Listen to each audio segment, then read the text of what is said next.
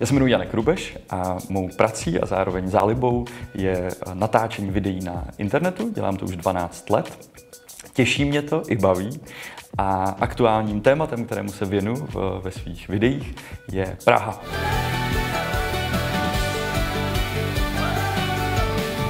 Prague is the city of 100 spires. So today we're going to show you the best views here in Prague. First tip, this astronomical clock that actually you may find pretty boring has an epic view on top. Točit videa mě bavilo už od malička, asi jsem byl showmanem a postupem času jsem se dostával přes srandičky k vážnějším tématům, kdy jsme začali odhalovat s kolegy podvodníky po Praze a motivací bylo, aby tady už ty podvodníci nebyli. Jsem v tomhle poměrně naivní a myslím si, že ta naivita mi pomáhá v tom, že si myslím, že ten problém dokážeme společně s týmem vyřešit. Takže pro mě tou motivací je něco zlepšit.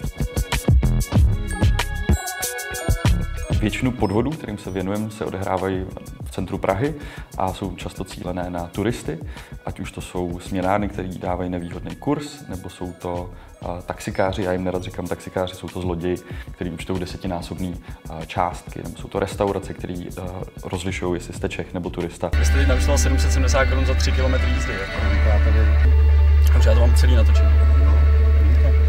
Takže vy opravdu nebudete se mnou bavit normálně? A o čem se chcete bavit? O tom, proč jste tohle udělal? Proč je takováhle částka tady? Proč jste ty kluky okradl? Myslím, že důležité je se tomu problému dlouhodobě věnovat, což ne každý novinář má pro to prostor. Když napíšete článek o tom, že taxikář ukradl turistu, tak druhý den už vás to šéf-redaktor asi nenechá napsat, protože řekne, no to se děje každý den. A já jsem dostal prostor od svých šéfů a svých nadřízených a média, kde já pracuji, že jsem se mohl půl roku věnovat jenom jednomu tématu.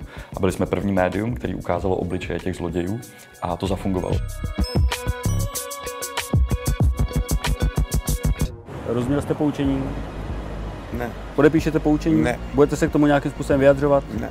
Ověřování informací tam na konkrétním případu, a to je, když jsme natáčeli podvodné taxikáře, tak já bych nikdy o nikom neřekl, on je zloděj, aniž bych tu informaci si neověřil.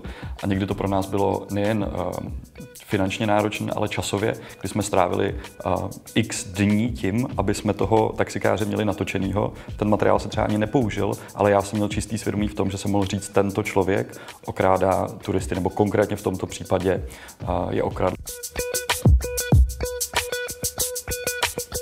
Za svůj největší úspěch považuji to, že se nám podařilo upozornit na směnárnu na Staroměstském náměstí, která tam byla 30 let a z mého pohledu okrádala turisty.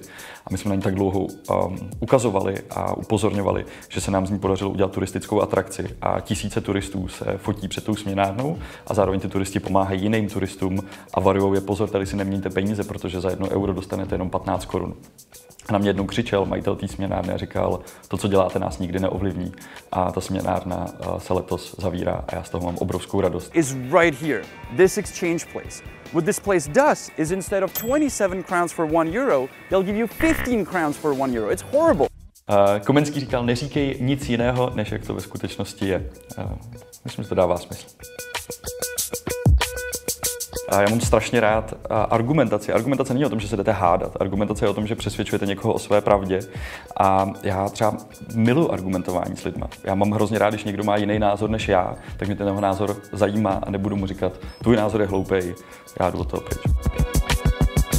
Zkoumejte informace, ověřujte si jejich pravost nebo nepravost, ale hlavně se ptejte, dotazujte se, klidně zpochybňujte věci a naslouchejte lidem kolem vás. Myslím, že vás to může posunout dál.